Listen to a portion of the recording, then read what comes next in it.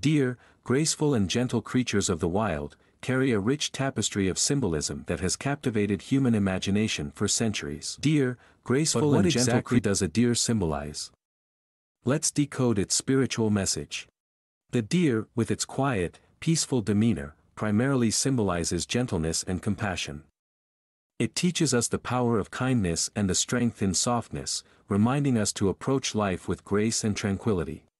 The deer's antlers, reaching towards the sky, are a symbol of spiritual connection and intuition. They inspire us to trust our instincts and stay connected with our inner wisdom. A white deer, often seen in folklore and mythology, symbolizes purity, mysticism, and the spiritual realm. It invites us to explore the mysteries of life and seek spiritual enlightenment.